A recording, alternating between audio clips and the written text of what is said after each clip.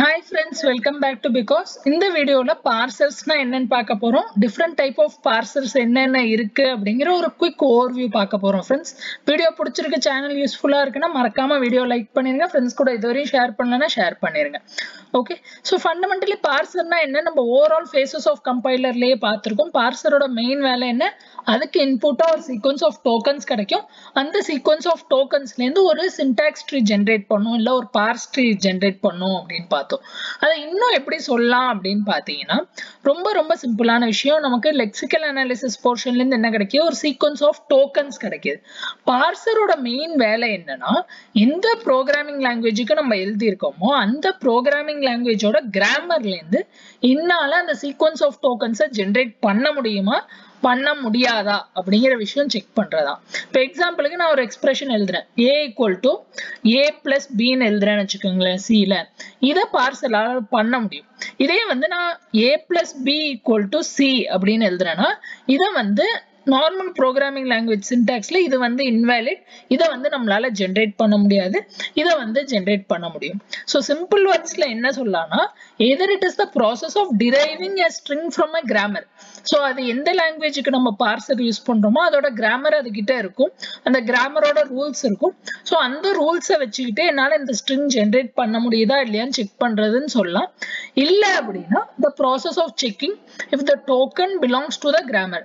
அது கிடைக்கிற sequence of tokenல ஒரு டோக்கனும் இல்ல ஒரு set of tokensum அந்த grammarல belong ஆகுதா இல்லையான்னு செக் பண்ற விஷயம் தான் parsing friends. So parsers generally ரெண்டு வகையா பிரிக்கலாம். ஒன்னு வந்து top down parsers, இன்னொன்னு வந்து bottom up parsers. Top downக்கும் bottom upக்கும் என்ன difference அப்படின்னா ரொம்ப simple example வச்சு பார்ப்போம். இப்போ எனக்கு a gives me b c இருக்கு and b gives me small d இருக்கு. அப்ப நான் top downல என்ன பண்ணுவேன்னா எப்போதுமே a root node startல இருந்து ஸ்டார்ட் பண்ணுவேன். So a க்கு பதிலா என்ன b c, again b க்கு பதிலா என்ன d. So இதை நான் இப்ப ட்ரேஸ் பண்ணா எனக்கு என்ன ஸ்ட்ரிங் கிடைக்கும், இதை ட்ரேஸ் பண்ணா ஃபர்ஸ்ட் d, அதுக்கப்புறம் உள்ள போறேன் வெளியே வரேன். ஸோ ஆக மொத்தம் எனக்கு கிடைச்ச ஸ்ட்ரிங் என்ன dcங்கிற ஸ்ட்ரிங் எனக்கு கிடைக்குது. இதே பாட்டம் அப்ல என்ன பண்ணுவோம் அப்படின்னா இதே dc ஸ்ட்ரிங் எனக்கு வேணும். ஸோ எனக்கு என்ன வேணும், dc ஸ்ட்ரிங் வேணும். அப்ப நான் என்ன பண்ணுவேன் பாட்டம் அப்ல அப்படின்னா, எனக்கு என்ன ஸ்ட்ரிங் வேணுமோ அங்கேருந்து ரிவர்ஸ்ல போவேன். ஸோ ரிவர்ஸ்ல போவேன்னா என்ன அர்த்தம், so first d க்கு பதிலா என்ன substitution போடலாம், so d க்கு பதிலா என்ன போடலாம், b போடலாம் ரிவர்ஸ்ல. so d க்கு பதிலா என்ன போட்டேன், b போட்டேன். இப்போ next again bc க்கு பதிலா a போடலாம். so எனக்கு b இருக்கு, இங்க c இருக்கு. so இது ரெண்டுத்தையும் கம்பைன் பண்ணா எனக்கு a கிடைச்சிரும். so நம்ம என்ன பண்றோம், பாட்டம் அப்ல ரூட் நோட்ல இருந்து போல லீஃப் நோட்ல இருந்து ரூட் நோட் டைரக்ஷன்ல போறோம்.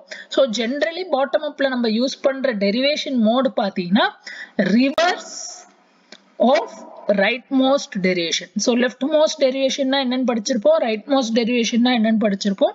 Generally bottom upல reverse of rightmost derivation use பண்ணும்.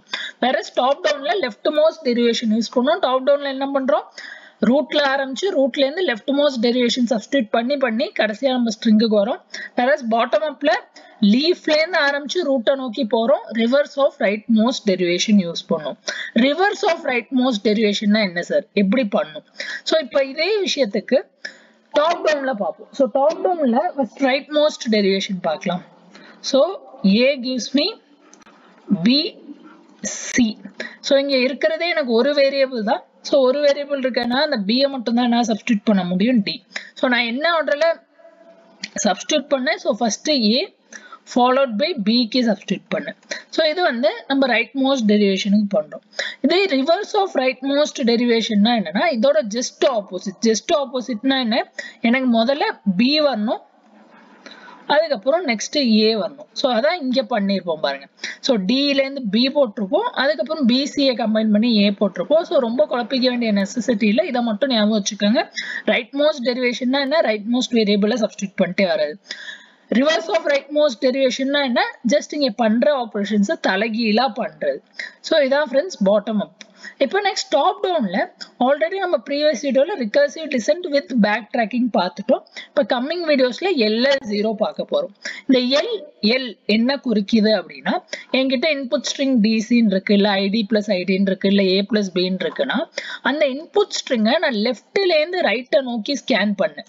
சோ என்ன பண்றேன் input string left to right scan பண்ணேன் அப்படின்னா அதான் என்னோட first L குறிக்குது. சோ first L என்ன குறிக்குது input string நம்ம என்ன ஆர்டர்ல ஸ்கேன் பண்றோம். So left to right scan பண்றோம்.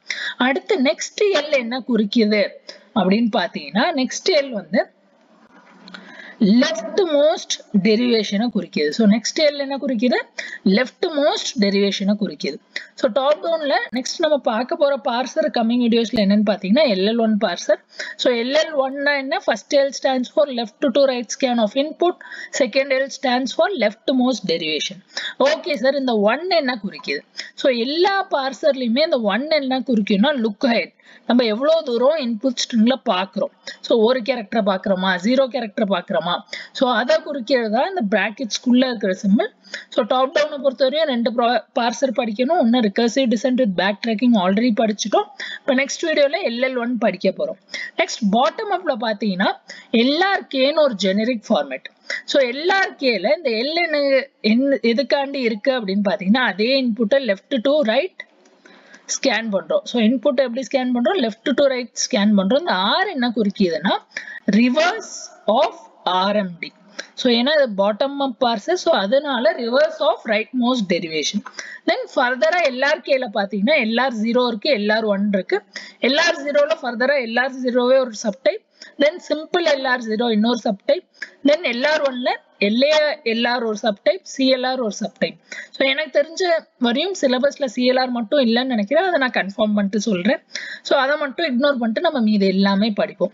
இந்த மூணு பார்சர்ஸ்ல பவர்ஃபுல் எதுன்னு பாத்தீங்கன்னா CLR. இந்த 4 பார்சர் பார்த்தோம்னா மோஸ்ட் பவர்ஃபுல் வந்து CLR பார்சர். சோ பவரை பொறுத்தவரையும் நீங்க இப்படி வச்சுக்கலாம் இன்க்ரீசிங் ஆர்டர்ல. So most powerful is CLR, அதுக்கப்புறம் LALR, அதுக்கப்புறம் SLR0, அதுக்கப்புறம் LR0.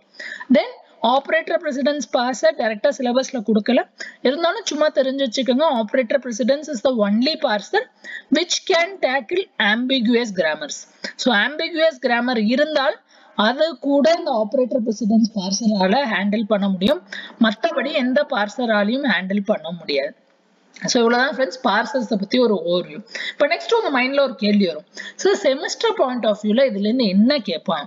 சோ 90% சம் தான் ஃப்ரெண்ட்ஸ் கேட்பாங்க. ஒரு கிராமர் கொடுத்துட்டு ஒரு ஸ்ட்ரிங் கொடுத்துட்டு இது வந்து LL1 LR0 SLR0 அது கேட்பாங்க.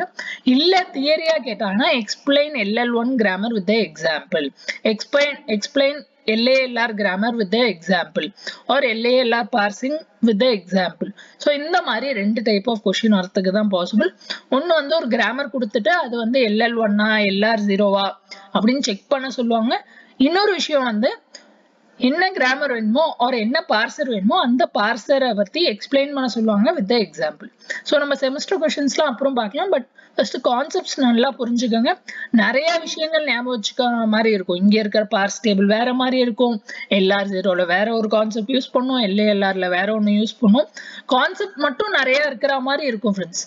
ஆனா ஒரு டைம் புரிஞ்சிருச்சுன்னா செகண்ட் யூனிட் மாதிரி மார்க் ஸ்கோர் பண்றதுக்கு பாசிபிள் உள்ள யூனிட் கம்பைலர் டிசைன்ல வேற எதுவுமே இல்லை.